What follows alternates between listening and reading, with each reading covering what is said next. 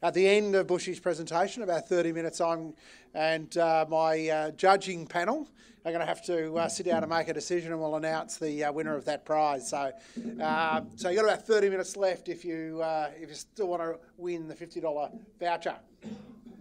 Okay, so when we get to the questions and answers, you're going to give someone a microphone so everyone can hear the question? Or? Yeah, we haven't got quite to that yet, but okay, we'll just go through a few of the real basic things with catching the Duskies, but I'll keep my end of it sort of short as far as, ramming that stuff down your throat, and then we'll leave it open to you to ask all the questions. I'm sure you've got plenty of questions that you'd like to ask, and we'll do our best to answer those. During that first bit of the presentation, you certainly would have picked up on the fact that when the soft plastic lures came on the scene, a lot more dusky flathead got caught, and that's definitely a fact. And some of what we learnt catching the duskies came from the brim tournaments as well. The fact that we used some quite small lures. Now that's a lure you'd probably associate a little bit more with brim fishing. It's only a 2.5-inch grub. That's a Z-Man 2.5-inch grub. And it's got about a 2-gram head on it, 2-gram ball head of lead. Very simple fishing technique. These things have probably caused the death of more flathead than anything in the planet. Just your simple nowadays old egg beater reel. But I can remember going fishing with my dad when I was 7 or 8 years old in the Gippsland Lakes, and all we had was a bag that you put down, and you'd have the centre pin reel and pull all the line up on the bag and heave it out. And when these things came along, the old man kept shaking his head. He said, "Oh, those automatic fish catchers, son, that'll be the death of fishing." Maybe he wasn't too far wrong. And he reckoned they were automatic fish catchers. But certainly on dusky flathead and brim, amazingly effective. And if you rig them up with braided line, which most of you will be doing already, that just adds the icing to the cake.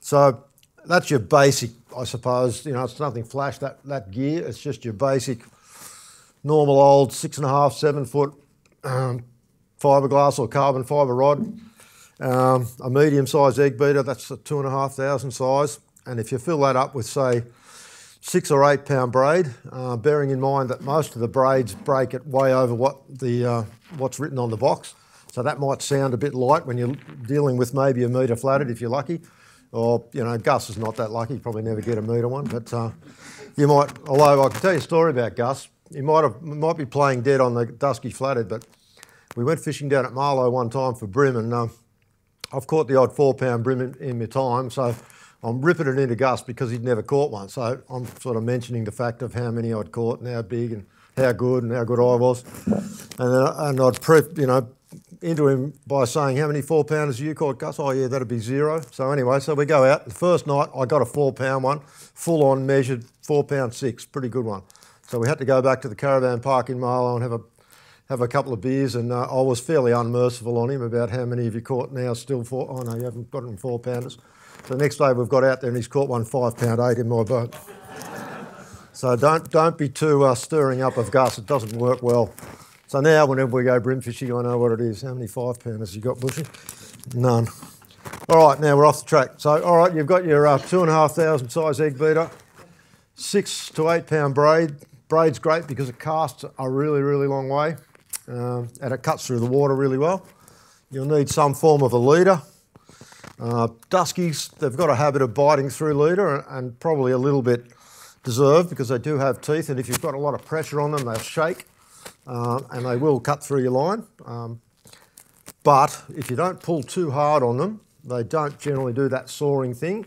And that rod, if you're not pulling too hard, it's only bent so much. When they shake their head and do the soaring thing, they don't get through your line. So we find that you catch more if you go fairly light in the leader department. Maybe that's probably about 12 pound leader. Having said that, you might get bitten off by a metre one next week. But I think it outweighs it. You hook more fish if you've got that bit lighter leader. And just don't pull too hard. Don't panic when you see the size of a big dusky. I generally find panic works all right because I always panic when I hook a big dusky, but anyway. And you'll know straight away because when you're throwing these plastics out, probably the most common way to fish it is you just heave it out there and you're doing a reasonably smart lift up with the rod so that lure will go down to the bottom, and then you give it those 2 flicks. It'll hop off the bottom like some startled prawn or shrimp or whatever, and then you drop your rod tip back down and that'll just tip over and swim back down to the bottom. and that's when the Dusky will always eat it. Very rarely ever eat it on the flick, or if you're just winding it in, you're never going to get one. So flick it up, get his attention. It comes up 3 or 4 feet off the bottom, then it tips over and goes to swim down. Clunk, Dusky will grab hold of it. And when he does, if you're watching your line, probably a metre from the water, you'll get that flick. The line will just flick like a marsh fly's run into it or something. It just goes like that and then it stops. You don't get any big run, but it's just, and you know it, something's eating it, probably a Dusky. So you just tighten up on the Dusky, put a bit of a bend in the rod, and that barbless hook will go straight into him. And if he's a really big one, you know in the first 2 seconds, because your rod goes, and you go, oh dear, here we go, we're in trouble. So then you've just got to play him really gently. That's the big trick with the big ones. Don't panic. He won't go too far. He'll just have a couple of runs, a few thrashes, but if you really panic and fight hard, that makes him go worse, and he might saw through you then. So this system's pretty deadly. And as I say, that little lure, even though we normally would associate it as being a small lure for a Dusky flathead, I've just seen so many big flathead caught on that size lure. And some people come up to me and say, how the hell can I catch a flathead? I can't get one. And I think of myself and Chris Wright. I know we fished in Malakuta in one bream tournament, and a bream is a bad demerit. And I think we caught 65 flathead or something trying to catch bream. So if you've got one of these things in the water and you keep letting it go down the bottom and flick it up, if there's one there, you're going to catch it. And if you haven't done a lot of it, or people that haven't done a lot of it, all I'd say is just set it up like this, and if you go for an hour without catching one, don't worry about it. If I go for an hour without catching one, that's pretty normal. I just go, okay, haven't caught one for an hour. I know I'm doing the right thing. Either I wasn't in the right place, or the fish that are there aren't turned on and going to bite. It doesn't bother me. I just go for another hour. And if you ask me, missus, probably another hour and another hour and another hour.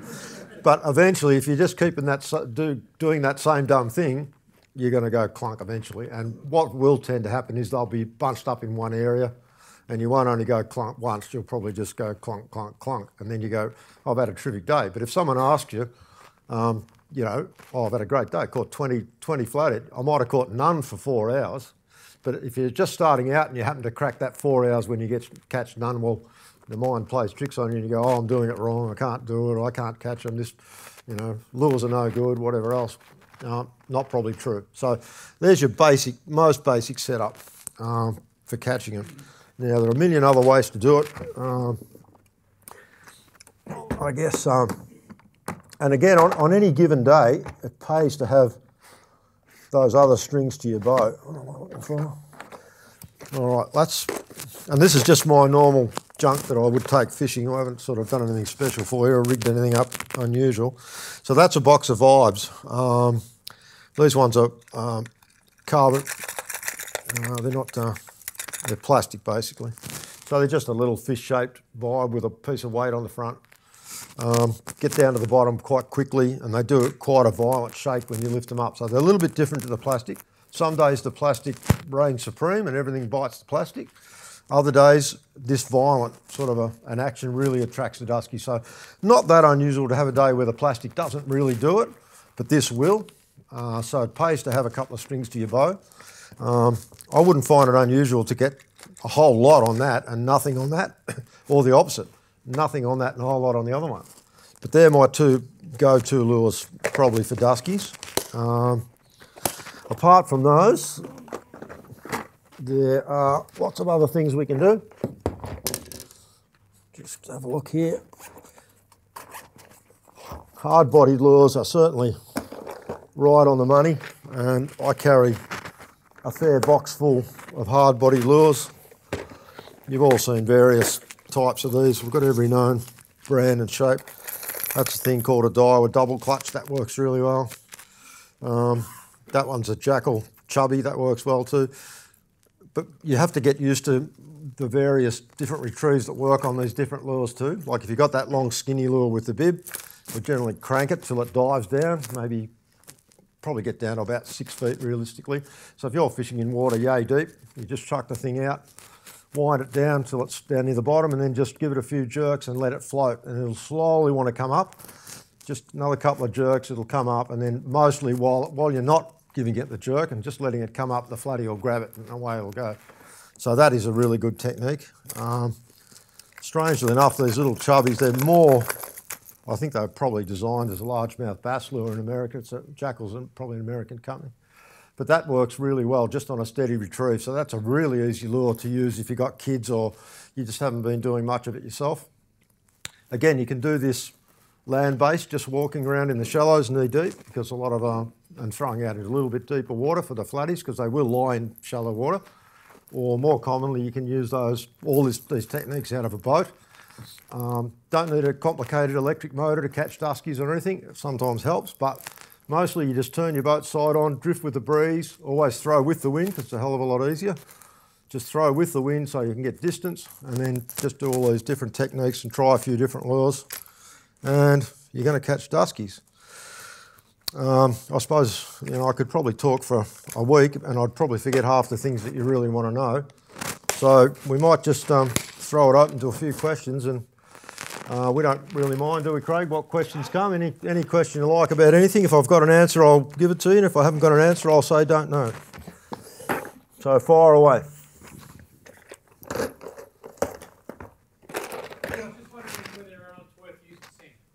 Yeah, look, that's one thing that it is worth using. Be a fair bit. There'll be some in top of this box. Now, normally when I was working for that... Yes, he nearly always uses scent. I've been in the boat with him. Yeah, I do.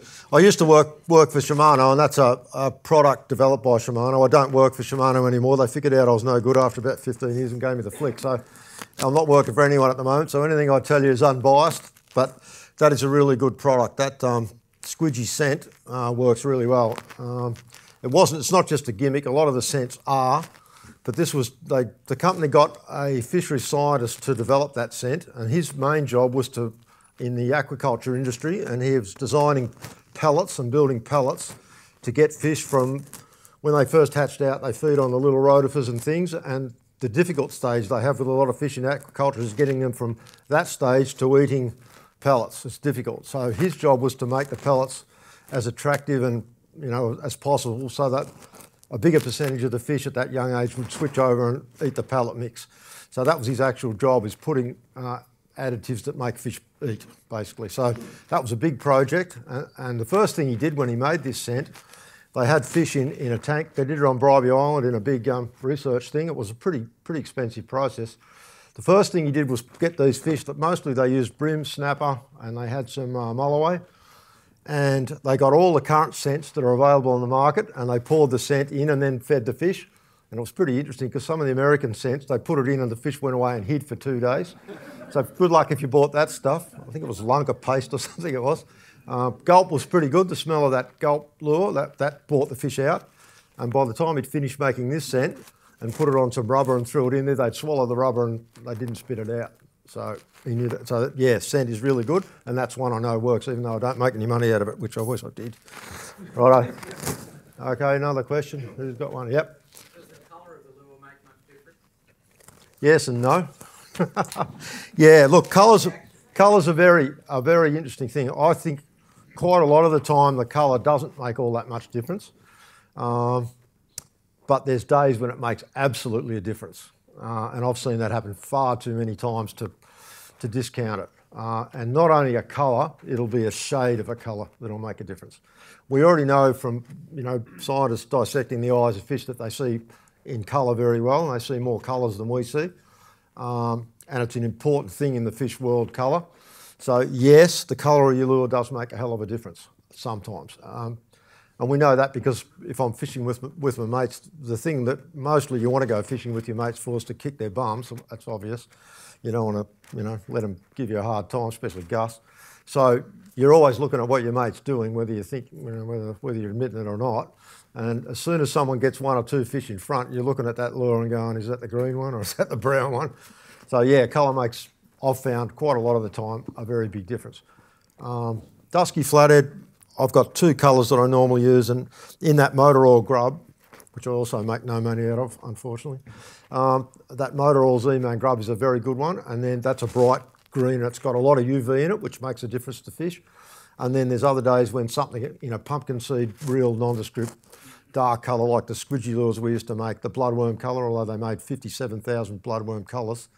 I just about had to buy a piece of rope working for that company. But yeah, so colour makes a difference. That's the short answer. Couldn't tell you exactly why, but fish are weird, and when it does make a difference, it's really bad if you're fishing a hard body lure and your mate's got the one that's the right colour and you don't have, because it's not going to keep happening once. He's just going to keep catching them and you're not. So there's things you can do, like when he's not looking, you just slice the spool a bit with the knife, and then he goes, oh bloody hell, we'll go. So there are ways around colour, but yeah, he's important. Righto, who's got another question? Yep. How tight should a drag be? How tight should the drag be? Well, just tight enough really to set the hook is a good start. There you go. I'll give you a feel of this drag. That's just how it comes. There you go. You hang on to that, and I'll be the flathead. Although I'm probably a bit uglier than a flathead, but anyway. Righto, you're right. You're on. So I just set it like that for a start. Not very heavy, but as soon as you hook that fish up, you generally lose fish in the first 2 minutes of the fight or the last 2 minutes. So if you got your drag wound up too tight and a big dusky gets on the end and goes, and you're hanging on going, oh bloody hell, you can bust him in the first couple of bits. But once he's on there with that lighter drag, then you can wind it up and, just reasonable. So there's no exact amount, but you can soon find out, because if you've busted a couple off in the row, I'll bet you your drag was too tight. So don't do that again. It's a fairly self-correcting industry, this fishing industry. If something stuffs up, you've got to do it another way. So yeah, not really too tight, and especially with duskies, don't pull on them too hard. All right, if there's an oyster rack in the road and a big dusky's going full on towards it, okay, you've got no choice. You've got to wind it up and hang on. It's either you or it. But if you're out in the open, take your time. Don't have too much drag.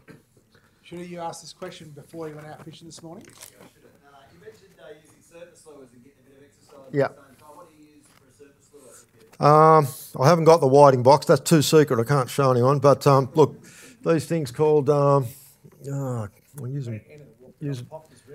Yeah, they're just. But it's pretty tricky. There's good ones and bad ones. I've got to think of the name of the thing. I use it every day. God, it's gone out of my head. It really has. No, it really has. I'm trying to think of it. Sugar pen. Yeah, Mega Bass sugar pen. That's what you buy. There's two sizes. A big one about 85 or something, I think it is. And the other one's about 65. I'd show you, but I haven't got the whiting box, because really, we've caught quite a lot of duskies over the years fishing for other fish like tailor and stuff on surface lures, but I know in New South Wales with these yellowfin whiting, we're doing a hell of a lot of that poppering in shallow water, and not unusual to get half a dozen, sometimes more, good duskies in the shallows on the surface. And man, when they hit it, I'm not kidding, they cartwheel right out of the water sometimes. So you're seeing a thing this long cartwheel and get clear of the water. It's pretty good buzz. So sugar pan in 617, it's a clear colour with red stripes. Just on that, my son caught one on a jitterbug fishing for bass. Yeah. Coming off the edge of a sand drop-off, and he thought, what's this? And it was on a surface paddler, so yeah. Quite an interesting catch, and it was a fairly good size one too. Yeah, and asking me about the cod lures, I think if you did put a couple of cod lures across some of those shallow drop-offs, if you did it long enough, you're going to get a hell of a fright. Some big dusky's going to come and climb on it, for sure. Righto, who's got another question? There must be one hidden up there. Yep. Where were we? We've got a question from Facebook Live. So they want to know, have you had more luck casting into the shallows, bringing it into the deeper water, or deep into shallow? Oh, look, probably both. But if I'm in the boat, usually you're doing the slightly deeper bit throwing into the shallows, which works really well. But a lot of the times we will be wading, so you don't have much of a choice. You can only get sort of so far in, and I'm pretty cowardly. I don't get it above knee deep. It's too deep in any water, I reckon. Look, in a boat, generally casting in towards the shallows, because the shallows are a really underrated place to fish, especially for duskies. And big duskies will lie in water that deep quite happily. So I suppose if I had to make an answer, I'd say, yeah, throwing into the shallows is pretty good. Yeah. Thanks. Yep.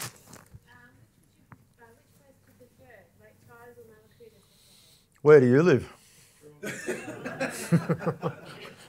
so far I've gone all day and haven't upset too many people. Look, I suppose I prefer Cooter because it's closer to me. I mean, and I'm not going to say Lake Tyers because Gus will kill me because he already reckons too many people fishing in Lake Tyers.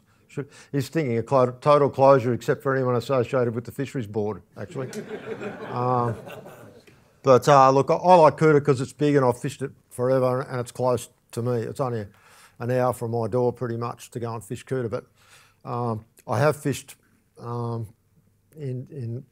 here pretty successfully, especially in the past. I used to come down and sneak on the big flatties in the winter, and it was always fantastic. So I haven't fished down here for a while, but no, I'm not allowed to say it's good.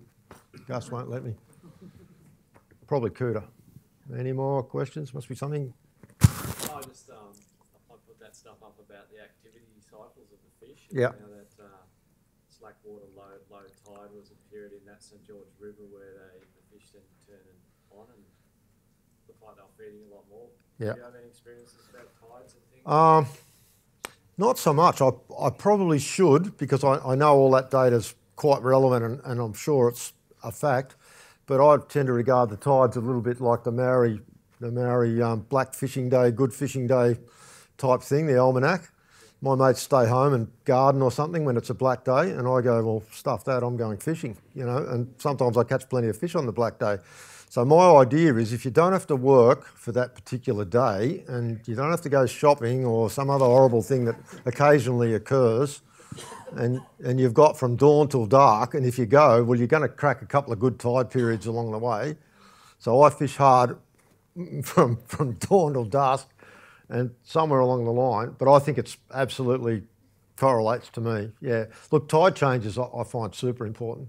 And it's, strangely enough, it doesn't seem to matter for what. Craig will probably have the same thing with me, catches a lot of barramundi and stuff. Even if you're in a Lake Wonga, which has got a wall between it and the ocean, it's pretty close to the ocean, but it's got a wall between, barras will bite on the change of tide.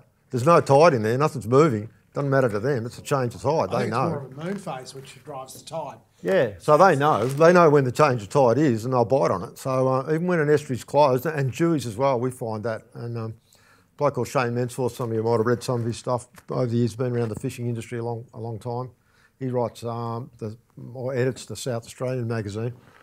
And I said to him one day, look, I don't know, I might be nuts, but I'm catching a few of these dewies and the joint's landlocked, but I keep catching them dead on the change of tide. And he just laughed and he said, well, how long's it taking you to work that out? You know, so, you know, it's, the fish know. So, yes, I agree with everything that you scientist guys have come up with. It makes sense to me. But I don't take any notice of it. I go fishing as early as I can get out there and I stay as late as I can because I've had some hell of a good days and in places I shouldn't have been and in tides that should be shit house. Like, my mates, some of them are really dictated to by their diaries and by all their stuff, and they go, oh, this time last year, that tide, when it was 3/4 of the way in, these dewies bit, and they did whatever. And I come home and go, yeah, I got a couple, and they go, oh, yeah, right on that change of tide. I go, no, fair in the middle of the day when there's nothing happening. Oh, they just, Bushy's rule of fishing is if you can, you just go fishing, you know. That's how it is. I'm not very scientific. I'm just too dumb to go home. That's what I've caught a few fish. Righto, so must be another complicated question someone's got. Yeah, internet-y question. How good am I going on the internet? I don't even know you turn it on. I've got a question from Facebook Live from Simon Carter. He wants to know, he says, in Queensland, pink is a very successful colour.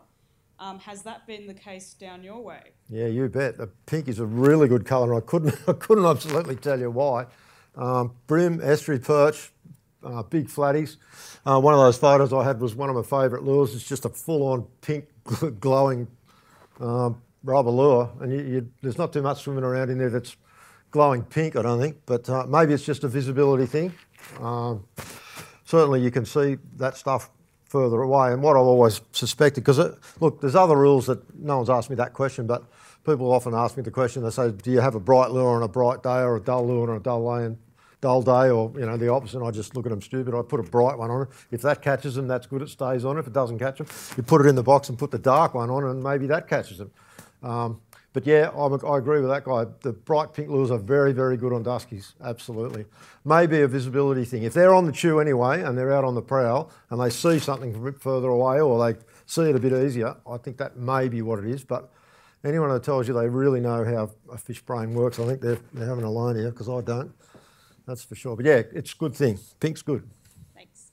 Two questions, Bushy. Yep. The first one is, do you think flathead get used to particular lures or not? Absolutely, I do. Absolutely, I do. Look, worldwide, what research has been done, and certainly anecdotal type evidence, very, very difficult to fish a species into extinction with a lure, because firstly what happens, I think, is if it's a hard fishery and you're killing the fish that you're catching, and you have one type of lure, all the fish that are susceptible to that lure get killed. All right. The ones that lure's gone past them for whatever reason, and fish personalities do vary, if that lure hasn't been attractive to a certain subspecies or subset of those fish don't react to that lure. So I don't know whether they get used to it, but that lure becomes less effective over time. Absolutely. And I can tell you the bream in Malakuta, when we first started lure fishing probably, I don't know, would have been probably 25 years ago, fishing with lures for bream in Malakuta, if you saw one sneaking along a rock wall or sticking his tail out and flapping it, if you threw any goddamn thing that could swim, no matter who made it, within 3 feet of that bream, it'd turn its head up, swim over there and eat the lure. But after umpteen bream comps and people like me and other people going down there hammering them with lures, now you usually throw it in there, there'll be 3 of them sticking their tails out the water and they go, oh, one of them, fair enough. Not going to go over there and eat it. So that, certainly old fish that live a long time, I've got good memories. They're not goldfish. Bream aren't goldfish. They remember stuff. So yes, they do either get lures, get used to lures, or certainly the lures can become less effective. But not as bad as bream. Yeah, bream are fussy. Oh yeah, we're talking duskies. I still think yes. Both those things I think apply to duskies. Either all the duskies that were susceptible to your whatever type of lure it was, whether it was a Mr. Twister or something else, maybe you've cleaned a big number of those out, and the ones that were originally not attracted to that lure are still in the system. So yeah, occasionally, and you come up with a brand new lure that those fish haven't seen, it can be very deadly for a while. You don't want to buy a bag of 100 Mr. Twisters. Probably, well you might if there's a tailor breeding program going on. But yeah, look, I don't know the full answer, but I do know that lures become less effective, and then at times you come across a new, like when these vibes first came out, it was 100 fish a day in Malakuta. Like it was complete madness. We were throwing in there, you'd either get a bream or a flatty, most casts. Like Gus was with me one day, and I don't know how many we caught, but it'd be 100. It was ridiculous. But gradually over time, we were letting ours go, so maybe they learnt. But that lure now is okay. It's a part of the arsenal, but it's not the mad killer that it was for the first few months we used it. The other question is, do you have a theory for why, like 1 in 10 flathead, the flesh is sort of pinky? No, I don't know. And different systems, that's certainly what I've noticed with flathead. Eating quality of flathead in different systems varies a hell of a lot. Like some fish don't seem to vary very much. Wherever you catch them, they taste pretty much the same. Bream seem to vary a lot with whatever system. Some will be really, you can't even eat them, they taste that bad. In other systems, they're pretty good. Flathead, I don't know why that is. One of the scientists here may know why the flesh is different, but you can catch one flathead with one cast, and when you go home and fillet it, it'll have that nice greyish, whitish meat and it tastes beautiful. The other one will have that orangey meat, and it's your missus gets that bit, or your son, someone else, you don't eat that bit. So I don't know why that is. Maybe they're eating different food, or I always sort of thought it was because they might be in the muddy environment and you get the other ones closer to the front, but I've caught them side by side, and the thing is, if you knew, it'd be great because you could let that one go, but you don't know until you fillet them. No, I can't work it out, so don't know. Maybe one of our scientist guys might know that. Like I haven't caught too many duskies, but I have caught a few, and I did notice that once. I didn't know about it, but I filleted it, and then one had an orange Yeah. fillet, and one had a white fillet. Yeah, well, you keep all the orange ones. So you can, Yeah, I haven't looked into it, but I don't know. yeah, Well, no. food, Probably, but I don't know. And it's not so much a small thing or a big thing. You can get a reasonable size one. Yeah, don't know the answer to that one. Yep. Lauren, did you want to go first or? Yep. We've got another question from Adam Turner. Should more be done to promote catch and release? Oh, that's a good question. Look, it's probably been promoted reasonably well. As we've all sort of discussed here, I think don't think anyone is in any disagreement that we need to use it as a tool. The only thing we probably need to do is explain it a little bit more, so that when people are releasing them, we already know from the various studies that the catch and release is fairly effective. When you're saying 90% plus are going to live with our current methods, that's pretty worthwhile. But I still think, well, as I said, when I released those ones for the aquarium, I got 100% out of 35 fish for 3 months afterwards. So if we could just improve our game a little bit in explaining to most people the finer points, if you like, of releasing it in a little bit better condition. You know, with the internet and stuff, maybe we do a few short little things and stick on the internet. You know, we could probably do a bit of damage that way. So maybe just promote it a little bit better. I'd say better catch and release, maybe. Yeah. My question is about live bait. Do you use live bait when you're fishing? We've heard about your lures. I don't, but I have done, and it's very effective. If you'd like to use the live bait, it works very, very well. Look, one, I think I can catch more fish on lures than I can on live bait in most situations, because with the live bait, if I'm standing there with that rod and I'm standing right here, I can fish every foot of this room with 30 casts or 40 casts without moving. If I'm fishing a live bait effectively, I'm putting it out there and it's swimming around, and it's more attractive to the flathead than my lure, but the flathead's got to be in a certain radius of that live bait to swim over there and eat it. Whereas I'm in my boat and I'm here, I've fished all that area in about 20 or 30 casts, then I move my boat, drifted along another 100 feet, and then I've fished another bit. And if you work out how much ground my lure has covered reasonably effectively for that day, put it this way, if I'm fishing for my life or my son's life or something, I'm using a plastic, I'm not using a live bait. But if you like sitting in the boat, putting a live bait out there and having a relax and waiting to get a fish, it's still a very effective way. And it's probably a very effective way if you're using big live baits and you want to target a really big fish. It's going to work. But the other thing is, like, I'm probably a bit of a bloodthirsty killer. I love eating fish and I will kill them, but I like to kill them as quickly and humanely as I can, because I sort of don't like death much, you know. I'm not good at it. I'd hate things when they die, and even I feel squeamish about killing anything, you know, even fish. Well, I shouldn't say even fish, they've got every right to be as good as anything else, but I don't like killing them. So if I can catch a fish on a lure that only lives in a packet, or I've got to go and kill one fish to catch another fish, I'm not big on it, you know. So I sort of like lures. I'm not saying I'm not bloodthirsty, but I'd rather kill less things than more things, if you know what I mean. Any more questions? Yep. Lauren? Okay, another question from Facebook Live. Any guidance on how to bait fish for flathead to prevent cut hooking them? Yeah, use a lure. Okay. Great. No, look, seriously, use a barbless hook, because if you're bait fishing with a barbless hook, even if it swallowed it, all you got to do is put your long nose pliers on, and it's as easy as that. You just go and it's straight out. No trauma, no ripping its guts, no hanging onto it tightly. I just can't say enough. If you're bait fishing and you're using a dead set barbless hook, man, I can't tell you scientifically how much better chance it's got, but I know it's heaps better. Yeah, it's a lot better.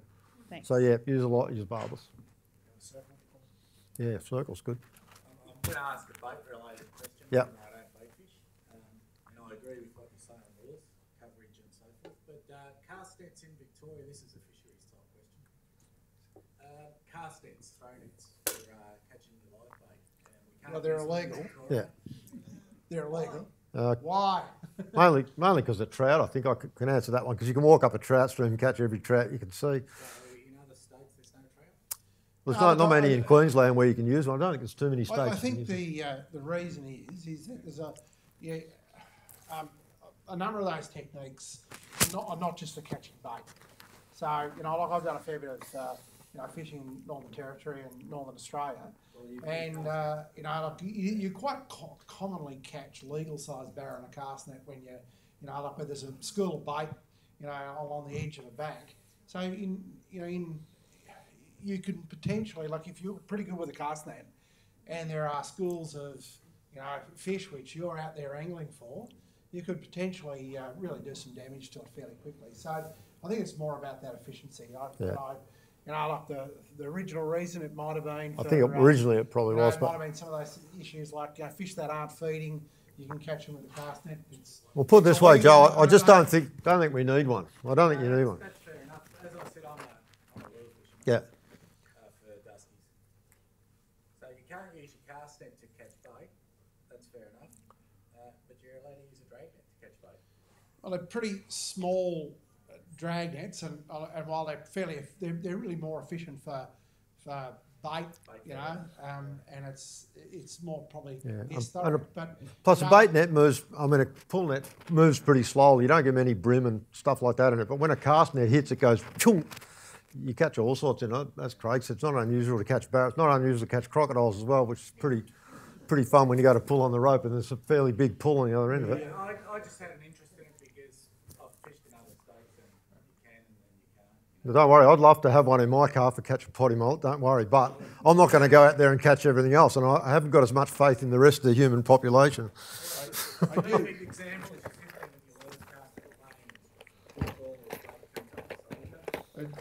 use an example. We put a cast in the daily trying to catch some live bait down the bottom of the daily, and we got 10 barramundi in one cast. Most of them are small ones, but there was one big one in that. So that's really they're very efficient. We need the good bloke rule. You have to go to the fisheries, apply for a permit. If you're a good bloke, you're allowed to use a cast net. It's pretty easy. No, you're not. Should be easy. Yeah, not a problem. We'll sort you out, Joe. You'll be right. Not a problem. Any further questions? Except for Gus, he's not allowed to use one because he would run amok. That would be I was just testing the environment. Yeah, right. Okay, if there's no further questions. No further questions, Your Honour. It's your last chance. If you've got a question you've been sort of sitting on. Must have one more question. Come on, I'm going to feel bad if I don't get another question. Yeah, okay. Not really for me because I'm covering so much ground. Really, when you're burley, you're bringing fish to you. But I don't really know whether duskies would they come for a burley? It's a question I don't know the answer to.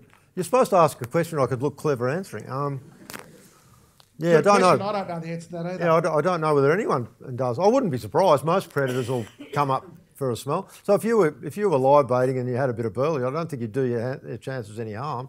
Put it that way. I don't know. That's the real answer. And often the burley is about attracting the small bait fish, which if you're attracting the bait fish, fish like duskies, those predatory fish, wouldn't hurt you. So,